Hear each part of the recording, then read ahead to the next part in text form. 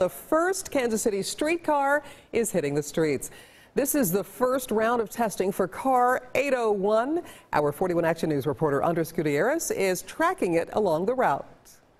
Yeah, good morning. They're not wasting any precious time. The first streetcar arrived on Monday and today underwent rigorous testing. Engineers are making sure that the streetcar clears the overhead wires, curbs, and corners here on Kansas City streets. Testing began at 3:30 this morning. It went south from the River Market to Union Station and then back. So far, everything has been flawless. Let me tell you, a lot of people have turned out to take pictures and videos, some even taking a break from work, like Lori Reynolds from Lee Summit. She's been telling her family and friends from across the country about this new mode of transportation in downtown Kansas City.